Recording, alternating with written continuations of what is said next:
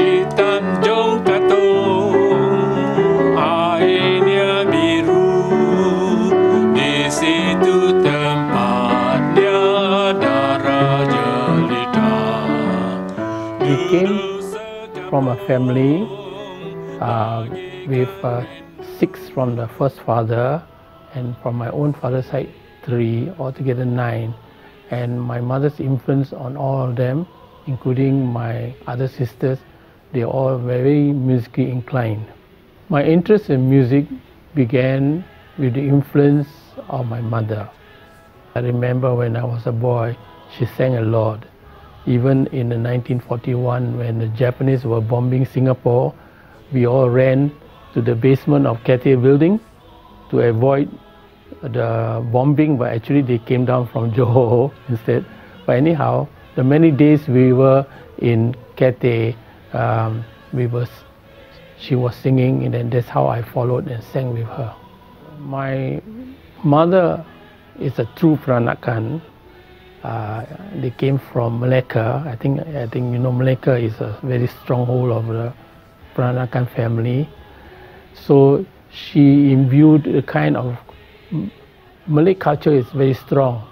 So the Peranakan speaks Malay.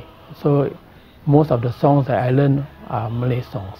For instance, our area, we were staying after that at Tanjung Katong. So di Tanjung Katong is up to now I'm still teaching some of my students, and Geylang, Sipaku Geylang, also Geylang area. So all this environmental music plays a very important part in our early childhood. You talk about heritage, I come from Peranakan music, so the national music and the Malay music played a very important part in my life in relation to Chinese music. Although I studied Chinese in schools, there's more for passing the Cambridge paper than for music, you know. I spent a lot of time practicing on my piano because I started learning piano at the age of 7 and 8. And of course, singing also influenced because I joined the primary school choir and later on the secondary school and the teachers training college choir. When I was young, I had a very good core of teachers and leading musicians, people like Benjamin Khoo, Paul Abishnagarden, George Khoo, Lolabel Wong. They were my sifu, my leaders and teachers in piano and singing. The rudiments of music and your theory of music and your technical aspects and singing all comes to play, but I enjoy mostly the repertoire they handed down to me. They were also very influential in their own church music. And in church, when you perform, you really have to sing to the audience and you have to convey your message to the audience. And that is part of singing. You have to convey whatever you want to bring to the audience. The music lessons were held in weekly, like half an hour per session. That time it was only $15, but in relation to the present values, it's 10 times more, so it's about $150 now. Beginning, as a boy, I was interested in music, and I was interested in conveying what I know to my friends, because a lot of my friends staying along the local area would come and gather around my house, and we would do a lot of group singing. So there developed my interest for teaching others in singing. So I chose teaching as my career. In other words, darling, love me. After I graduated from the Teachers Training College, I was attached to the Ministry of Education Music Department. And then the head of the music department was also my teacher, Mr. Benjamin Khoo. And from that teaching experience, I gained a lot because I was sent to 5 big secondary schools, major secondary schools like Victoria, Mount Sale, Bartley, all that, Raffles Institution. So my values from each of the secondary schools helped me to develop my character and also my love for music. The organization for music and dance was under extracurricular activities. That is the center I was attached to, and I was made the organizing secretary. As organizing secretary, you must know a lot. You have to do a lot of planning for. First of all, we had what we call central judging. So about 100 over schools will send their choirs. That's primary schools and secondary schools. We also had band competitions. So that a lot of administration and a lot of work to do. In 1973, the SIAP Games, that is the Southeast Asian Peninsula Games, was held in Singapore, and I was made to organize the combined schools choir as well as the combined band mass display, and they will go to either Victoria Theatre or at that time we also had the National Theatre to compete in these competitions. And finalists and from the selections, from the results of these competitions, we will collect them and organize into a central band or mass choir for the SIAP Games.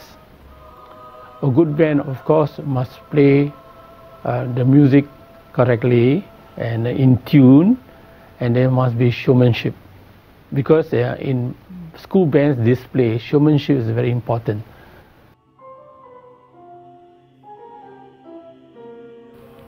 During my time at the ECA Center, in Extracurricular Activity Center, we have several school choirs, and then after that we selected the good singer to form the combined schools choir.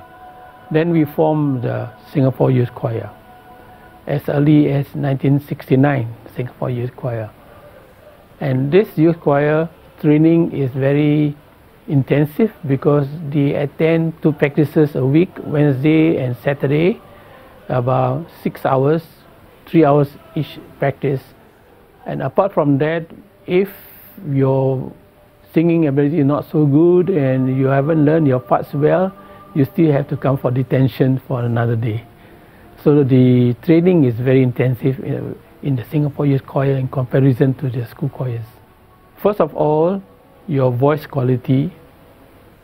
The second thing, the criteria for selection should be whether your voice will blend into the voices of the whole choir.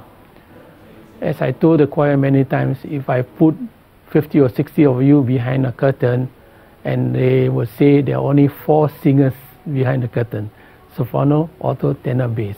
All of you should sound one voice, and in that way the blending will be very good. So when you go for competition, the blending of the voices is very important. And when the Singapore Youth Choir went to UK, Eisteddfod, I think the people marvel, where comes this little tiny country can produce such a good choir with one voice, a blending of voices. The Singapore Youth Choir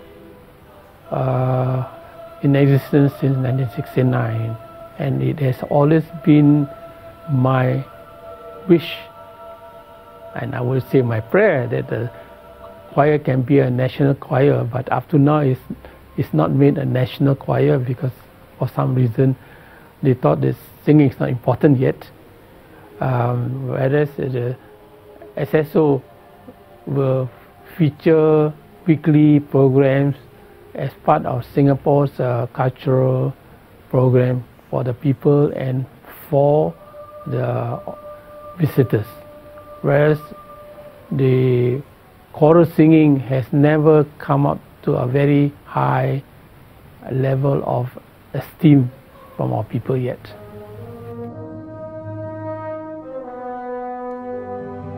When they pulled me out from Ministry of Education, the SSO was only about 3 months old, and I was surprised that I was chosen, but I believe in God to help me in my work, because it's a very teething problem in the early days, financially as well as to get musicians. Singapore can't supply all the musicians that the symphony orchestra needs, so we had to recruit a lot of foreign musicians. SSO in the early days is quite different from the SSO of the present time. Simply, it's the repertoire.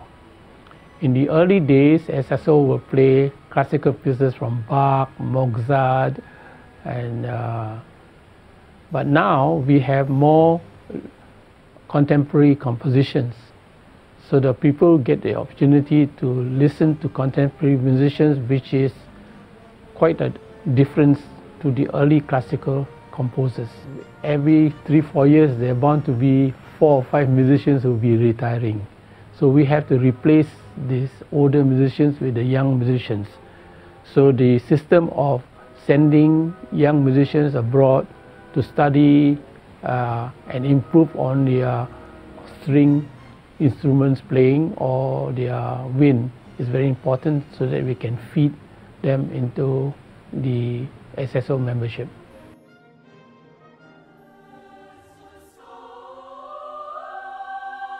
Mr. Lim has a lot of energy. He brings so much to what he does. He has always very creative ideas on how to bring more music to more people. He's very, very resourceful, and the choir still keeps this very pioneering spirit of his. He animates any of the groups that he conducts. Every time he walks into the room, you actually expect something to happen, and then something does. So he has this very positive energy. I think it's very hard to put it down on paper or on tape when actually it needs to be experienced. I think David Lim really deserved the Cultural Medallion. He did so much for the music scene, more than perhaps anyone of his generation. What he did was always for the community. I think that's very important, and not just for a certain class of people. You know, it wasn't just for the concert goers and so on and so forth, but I think he brought music to the community and to the masses. Till today, the Young Musician Society, which he rescued from the Ministry of Education, still shares this, that we believe that music is for everyone and not just for those who know about it already or who are practicing it already. For the two groups, that means the orchestra and the choir, to grow the audience, they have the same kind of objectives. That means their repertoire will have to attract the audience. Whatever they are performing or whatever they're singing, the audience would like to come and listen. If your repertoire is just above the head of our audience, then you will not get enough people to support the concert. The various groups like YMS and SSO and Metro Philharmonic, they have done a good work for the few decades they have been in existence. We need more support, not only from the people, also from the government. For the musical groups to flourish, the support of the people is very important. I think they are getting it now, because the Singapore Symphony Orchestra, at one time the attendance was only 50%, but I was told now they got about 80 to 90% attendance. The government will have to continue giving funding to all these groups like the Singapore Symphony Orchestra, the Lyric Theatre, because on the collection of the admission tickets itself, the groups can never survive. I would say from my experience, if you sell the tickets too high a price, you will not get the audience, so the collection suffers. So it should be somewhere affordable. At this stage, that means the 21st century, our country's achievement of music development, I would say, is better than 20-30 years ago. Although I'm not directly in touch, but I read the papers and follow the concerts. But I would say there's still much more to do.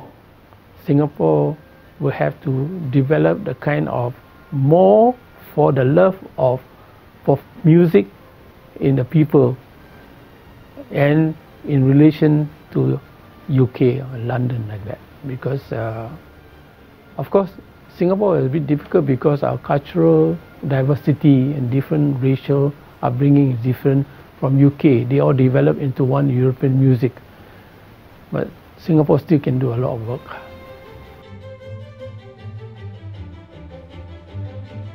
I would think that through the television programs, instead of just having 80% of entertainment programs, I would like to see 40 to 50% of music education programs so that our people can understand music better and also wanting to perform music themselves.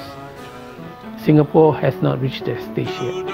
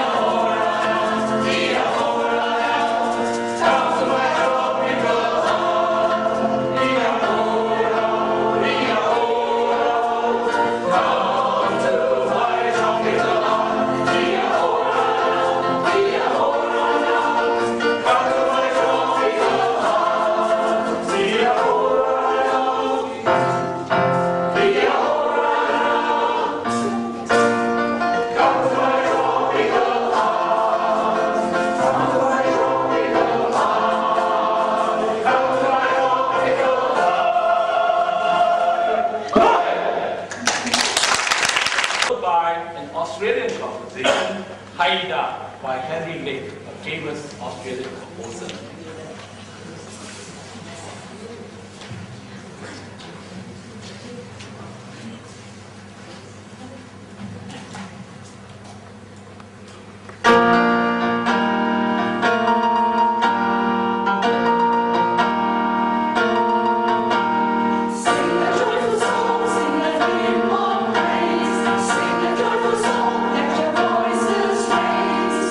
Hallelujah, hallelujah.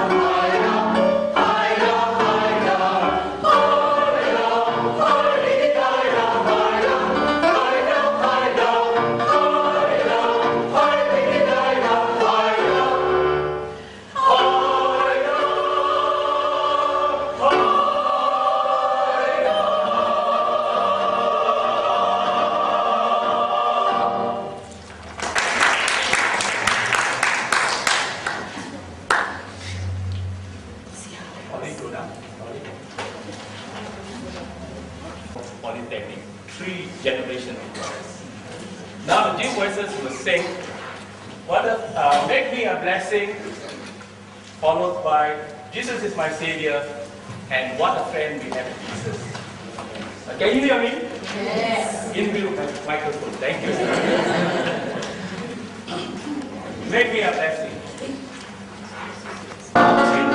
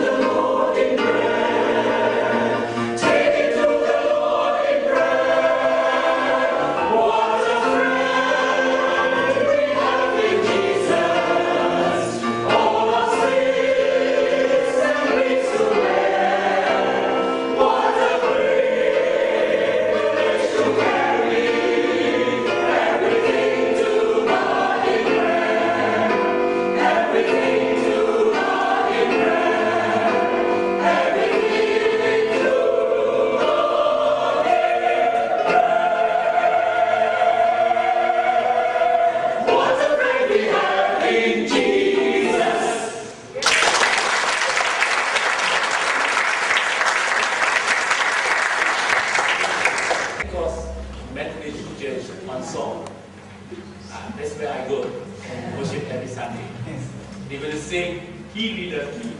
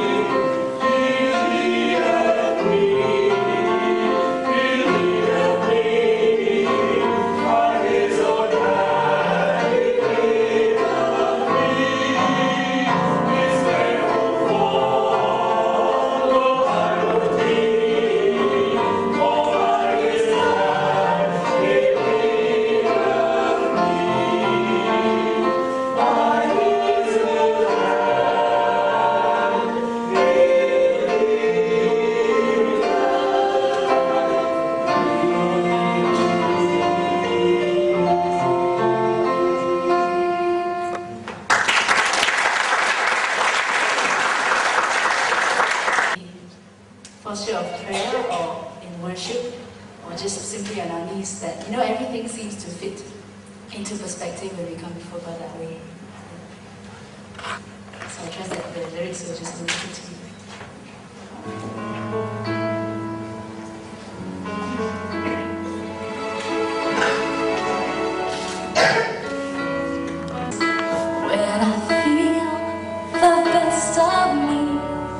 Is ready to begin. Then there are days when I feel I'm letting go and soaring on the wind, 'cause I've learned in life to roar in pain, how to survive. I get on my knees, I get on my knees. There I am before the love that changes me. See, I don't know how, but that's far when I'm on my knees.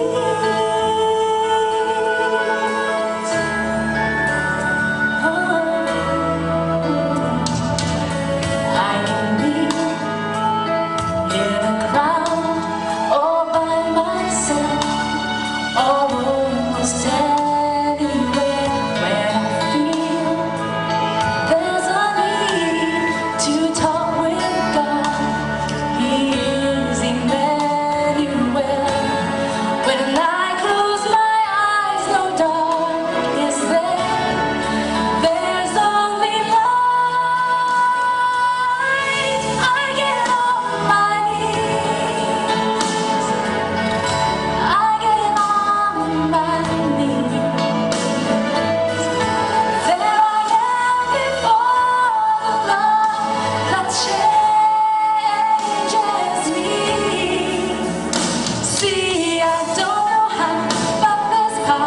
in the blue.